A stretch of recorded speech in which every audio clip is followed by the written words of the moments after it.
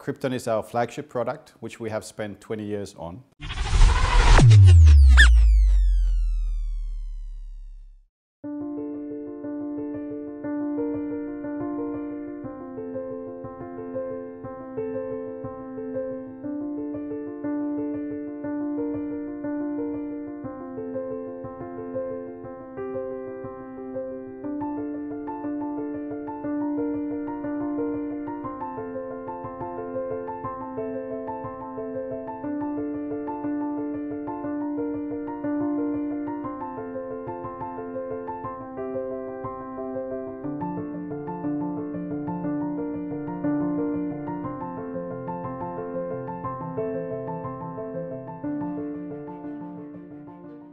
The holes at the sides of the Krypton actually do have a function.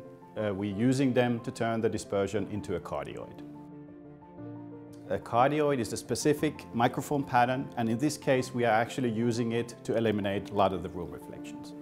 The top part consists of a tweeter in a waveguide naturally, and two 8-inch paper papyrus midwoofers.